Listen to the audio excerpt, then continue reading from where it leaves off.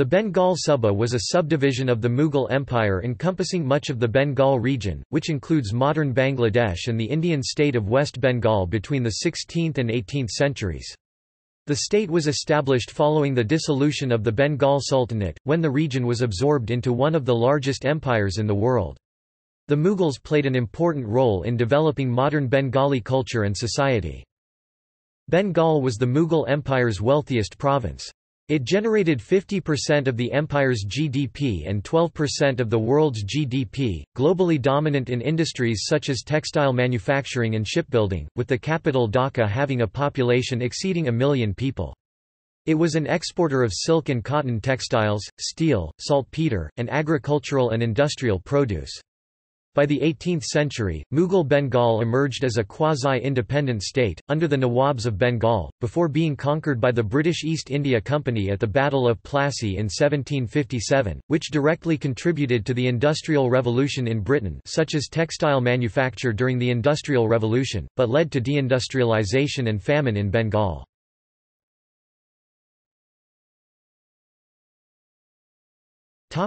History.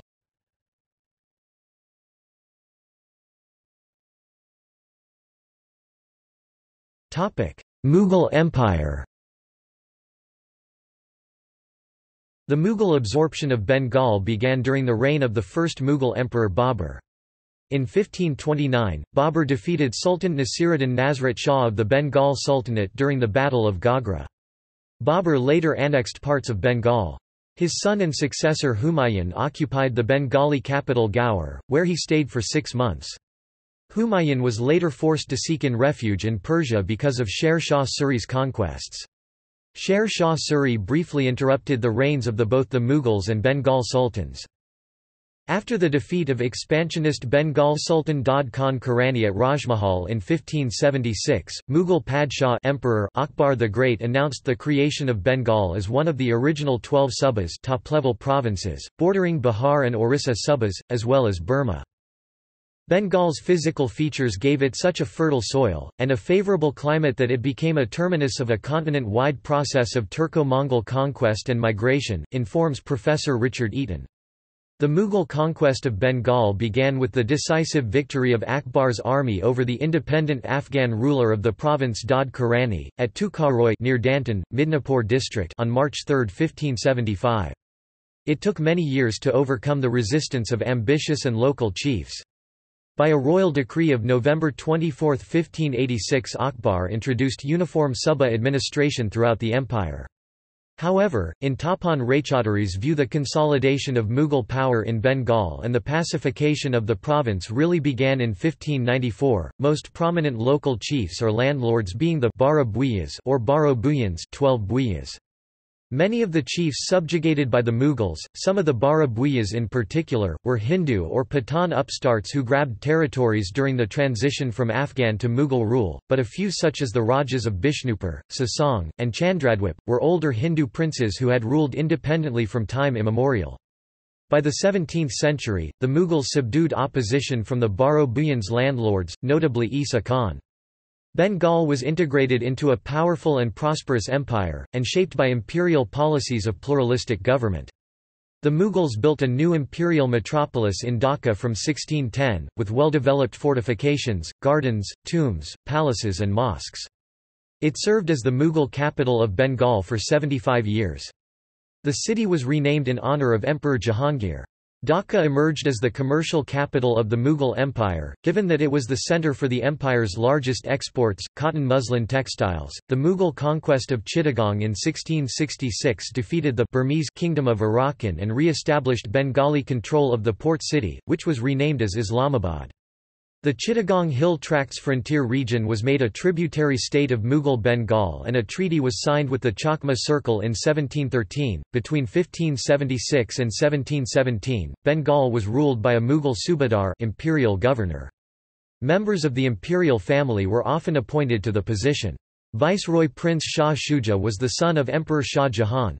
During the struggle for succession with his brothers Prince Aurangzeb, Prince Dara Shikoh and Prince Murad Bakhsh, Prince Shuja proclaimed himself as the Mughal emperor in Bengal. He was eventually defeated by the armies of Aurangzeb. Shuja fled to the kingdom of Arakan, where he and his family were killed on the orders of the king. At Shasta Khan was an influential viceroy during the reign of Aurangzeb. He consolidated Mughal control of eastern Bengal. Prince Muhammad Azam Shah, who served as one of Bengal's viceroys, was installed on the Mughal throne for 4 months in 1707. Viceroy Ibrahim Khan II gave permits to English and French traders for commercial activities in Bengal. The last viceroy, Prince Azim Us Shan, gave permits for the establishment of the British East India Company's Fort William in Calcutta, the French East India Company's Fort Orleans in Chandernagore, and the Dutch East India Company's fort in Chinsura. During Azim Us Shan's tenure, his prime minister Murshid Qali Khan emerged as a powerful figure in Bengal. Khan gained control of imperial finances. Azim Us Shan was transferred to Bihar. In 1717, the Mughal court upgraded the prime minister's position to the hereditary Nawab of Bengal. Khan founded a new capital in Murshidabad. His descendants formed the Nasiri dynasty. Alivardi Khan founded a new dynasty in 1740. The Nawabs ruled over a territory which included Bengal proper, Bihar and Orissa.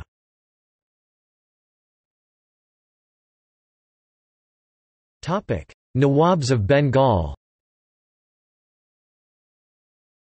The authority of the Mughal court rapidly disintegrated in the 18th century, following the rise of the Maratha Empire in India and foreign invasions by Nader Shah of Persia and Ahmad Shah Abdali of Afghanistan. In Bengal, the system saw most wealth hoarded by the elites, with low wages for manual labour.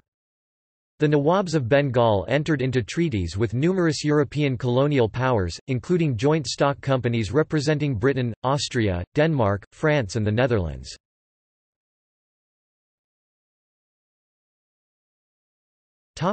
Maratha invasions. The resurgent Hindu Maratha Empire launched brutal raids against the prosperous Bengali state in the 18th century, which further added to the decline of the Nawabs of Bengal.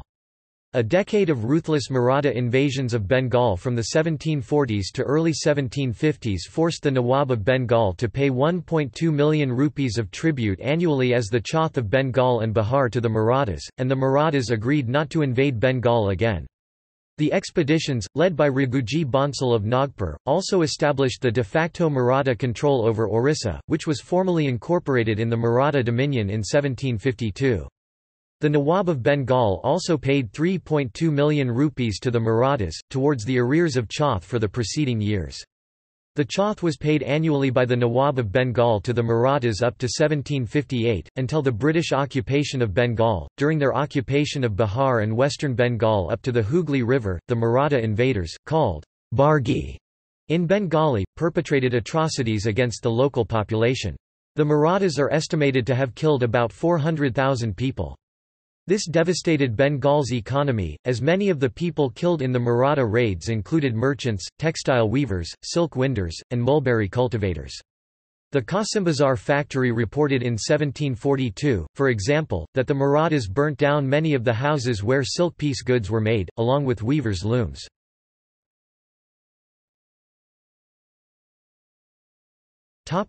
British colonization. By the late 18th century, the British East India Company emerged as the foremost military power in the region, defeating the French allied Siraj ud Dawla at the Battle of Plassey in 1757, that was largely brought about by the betrayal of the Nawab's once trusted general Mir Jafar. The company gained administrative control over the Nawab's dominions, including Bengal, Bihar and Orissa. It gained the right to collect taxes on behalf of the Mughal court after the Battle of Buxar in 1765. Bengal, Bihar and Orissa were made part of the Bengal Presidency and annexed into the British colonial empire in 1793. The Indian Mutiny of 1857 formally ended the authority of the Mughal court, when the British Raj replaced company rule in India. Other European powers also carved out small colonies on the territory of Mughal Bengal, including the Dutch East India Company's Dutch Bengal settlements, the French colonial settlement in Chandernagore, the Danish colonial settlement in Srirampur and the Habsburg Monarchy Ostend Company settlement in Bankipur.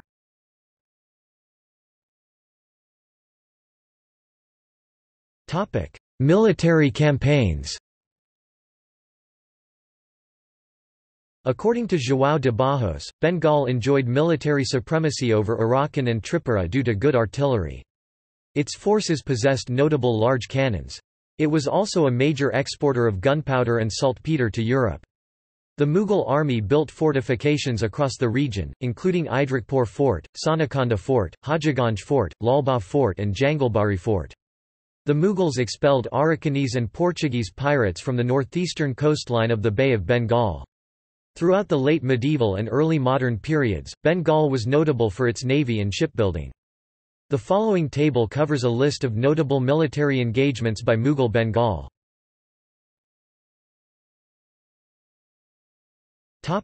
Architecture.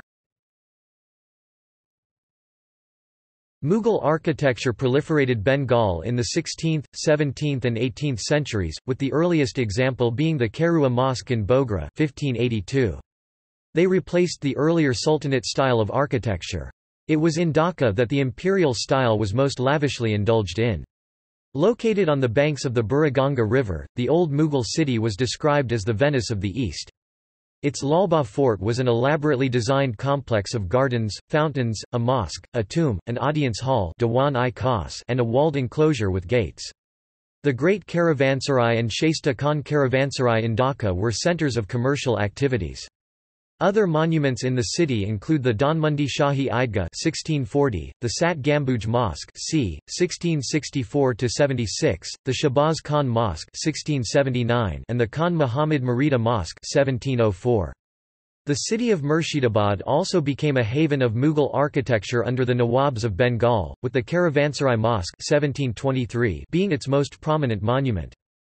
In rural hinterlands, the indigenous Bengali Islamic style continued to flourish, blended with Mughal elements.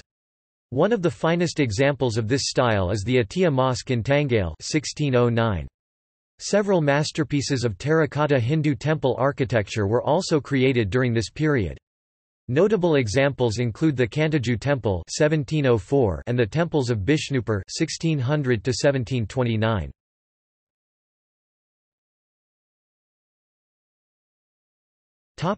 Art.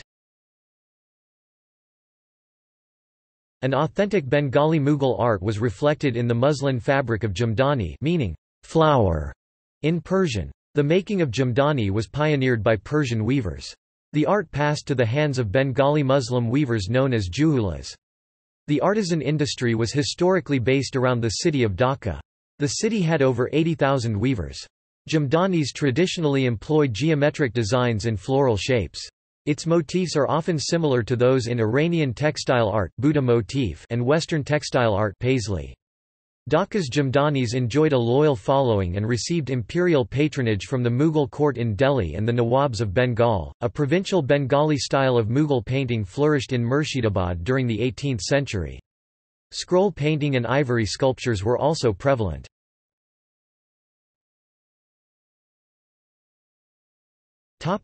Demographics.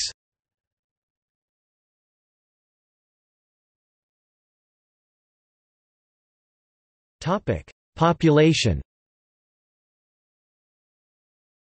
Bengal's population is estimated to be 30 million in 1769, after the British East India Company's conquest of Bengal at the Battle of Plassey in 1757 and prior to the resulting Great Bengal Famine of 1770.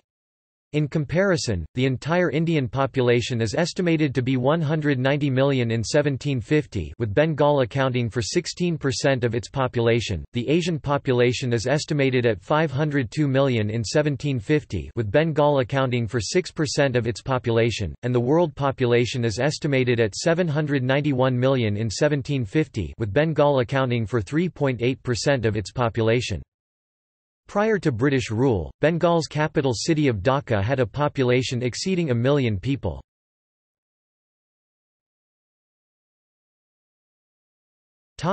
Religion. Bengal was an affluent province with a Bengali Muslim majority, along with a large Bengali Hindu minority.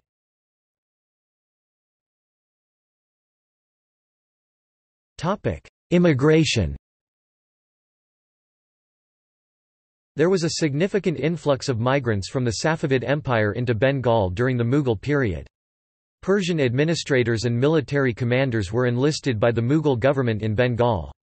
An Armenian community settled in Dhaka and was involved in the city's textile trade, paying a 3.5% tax.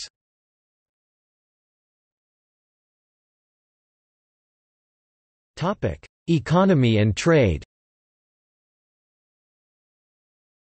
The Bengal Subah had the largest regional economy in the Mughal Empire. It was described as the paradise of nations.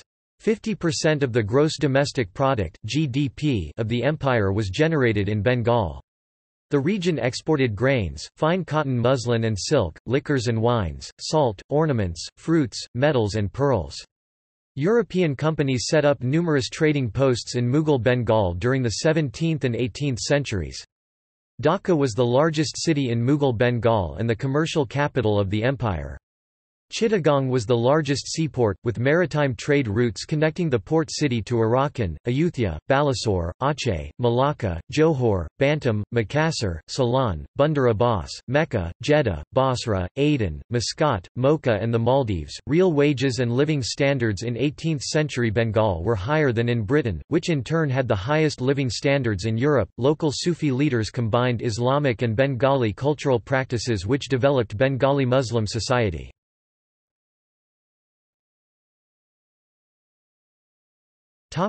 Agrarian reform. The Mughals launched a vast economic development project in the Bengal Delta which transformed its demographic makeup. The government cleared vast swaths of forest in the fertile Badi region to expand farmland. It encouraged settlers, including farmers and jagirdars, to populate the delta. It assigned Sufis as the chieftains of villages. Emperor Akbar re-adapted the modern Bengali calendar to improve harvests and tax collection. The region became the largest grain producer in the subcontinent. Being so fertile and climatically favorable for agriculture, Bengal became one of the most important Khalisa or crown lands and the most desired jagirs, as it was one of the highest revenue-yielding subas. For instance, in the year 1595–6 it is said to have yielded 25, 69, 94,043 dams in revenue. We find meagre accounts of the Bengal revenue administration in Abul Fazl's Ain-i-Akbari and some in Mirza Nathan's Baharistan-i-Ghaibi. According to the Ain, the demands of each year are paid by installments in 8 months, the rios themselves bringing mohurs and rupees to the appointed place for the receipt of revenue, as the division of grain between the government and the husbandman is not here customary.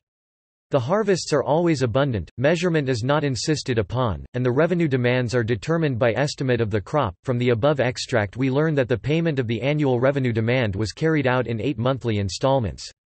However, Raychaudhuri points out that according to the Baharistan, there were 2 collections a year following the 2 harvests in autumn and spring. Secondly, it tells us that the payments were made in cash, and directly to the government. The last fact obviously refers to only Khalisa lands. Finally, the most important fact that we come across is that the method of crop estimation and not land measurement was current in Bengal. However, the other point that poses itself as pointed out by Sir Irfan Habib is that, since, in Bengal the authorities levied revenue not upon the peasants but upon the zamindars, it does not become immediately clear where in this passage Abul Fazl is speaking of the payment of revenue by the peasants to the zamindars and where of the payment by the zamindars to the state. The initial statements, as they contain an explicit reference to the peasants, would seem to be referring to them only. It seems that the resort to measurement took place in Bengal largely when the old jamma fixed on the zamindars was thought to be completely obsolete. A mid-18th century manual Risala-i-Ziraat describes this as a recognized practice in Bengal. This may really be the meaning of Abul Fazl's rather vague statement that measurement was not objected to. It is possible that since such measurements were so rarely employed, and then with the use of local standards, no regular area statistics could be compiled on its basis. Abul Fazl's statement that the revenue demand was based on nizaq must then refer to the demand on the zamindars being retained at the same set of figures for long periods of years. Bengali peasants were quick to adapt to profitable new crops between 1600 and 1650. Bengali peasants rapidly learned techniques of mulberry cultivation and sericulture, establishing Bengal Subah as a major silk-producing region of the world. The increased agricultural productivity led to lower food prices. In turn, this benefited the Indian textile industry. Compared to Britain, the price of grain was about one-half in South India and one-third in Bengal, in terms of silver coinage. This resulted in lower silver coin prices for Indian textiles, giving them a price advantage in global markets.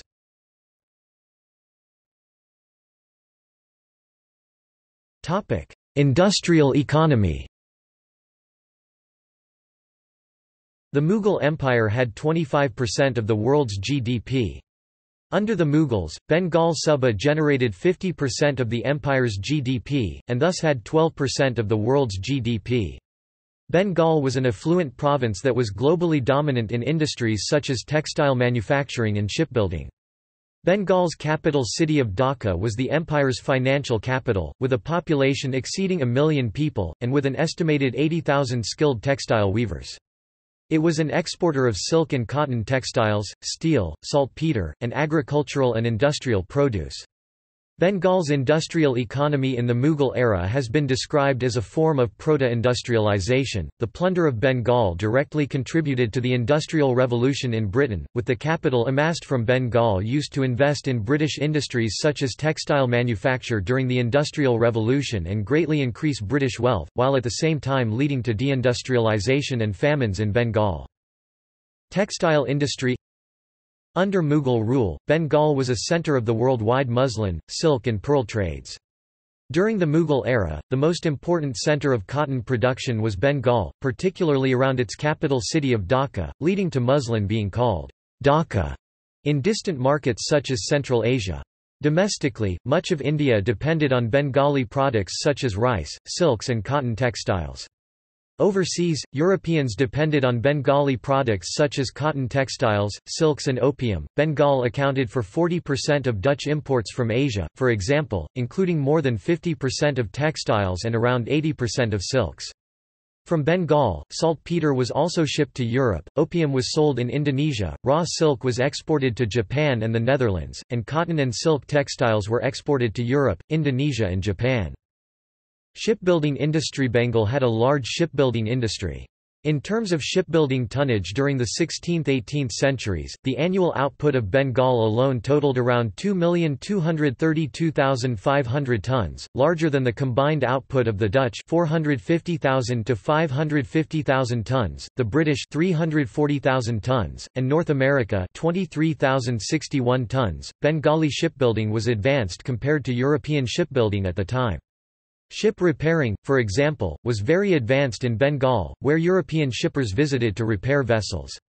An important innovation in shipbuilding was the introduction of a flushed deck design in Bengal rice ships, resulting in hulls that were stronger and less prone to leak than the structurally weak hulls of traditional European ships built with a stepped deck design.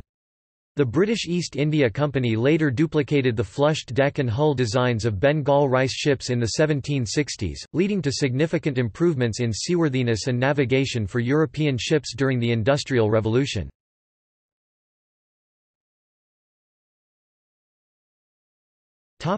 Administrative divisions.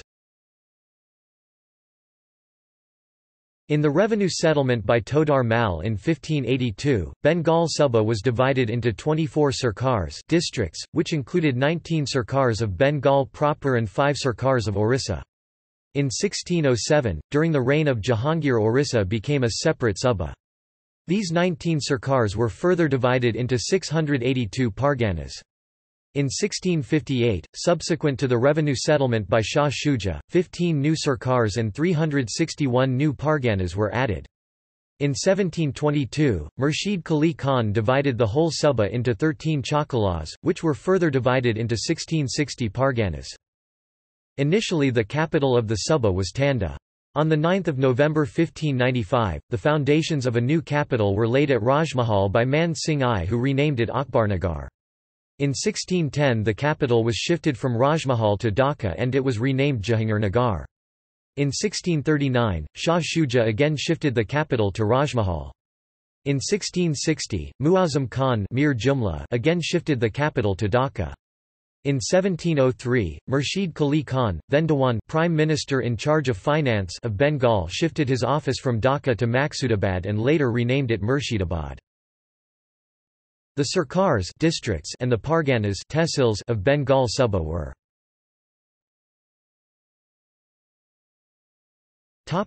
Government. The state government was headed by a viceroy Subadar Nizam appointed by the Mughal emperor between 1576 and 1717.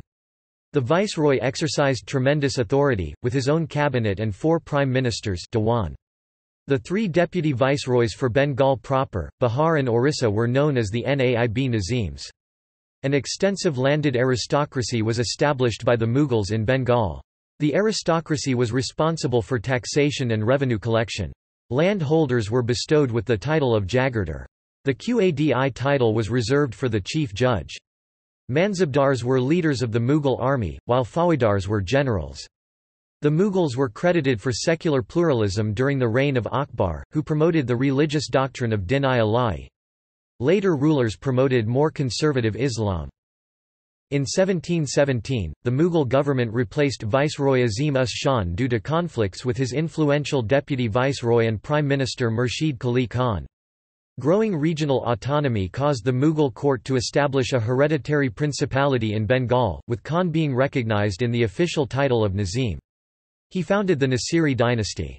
In 1740, following the Battle of Giria, Alivardi Khan staged a coup and founded the short-lived Afsar dynasty.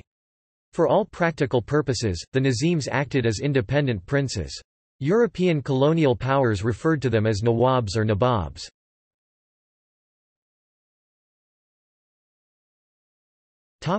List of viceroys.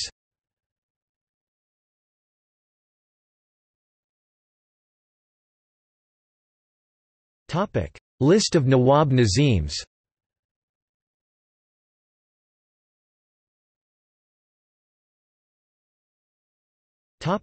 See also: